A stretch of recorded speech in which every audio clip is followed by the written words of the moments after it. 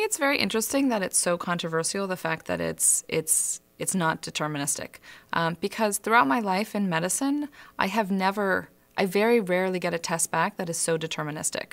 So, even when I was pregnant and I get a variety of tests back and they say, okay, this is cutting your risk down for having a Down syndrome baby, but it's never 100%, unless I did the amnio, which I did not do. So, and even things like cholesterol, if I find out I have high cholesterol, again, that's a risk base. It means that I have a risk factor for heart disease, but it didn't tell me anything specific. It doesn't, some people even do very well with having high cholesterol. It doesn't say specifically you are going to die of heart disease.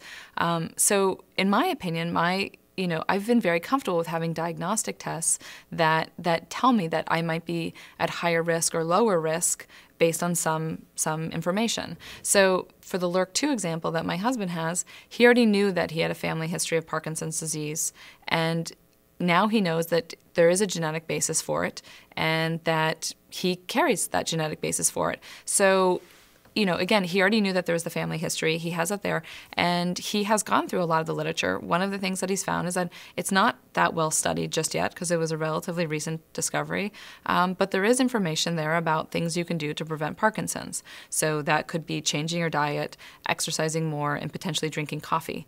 And those are all three things that he does. And again, going to the critics, all three of those things are great for his health regardless. So he has lost weight, he is much more vigilant about eating vegetables, and he is trying to drink a little bit of coffee. So I'm really happy that we got that information, because even if it comes out later that he has other genes that decrease his risk and therefore he's sort of at average risk for Parkinson's, one, I'm used to getting that kind of information and that kind of change in healthcare. And two, I'm happy because he made a lifestyle change that fundamentally made him healthier.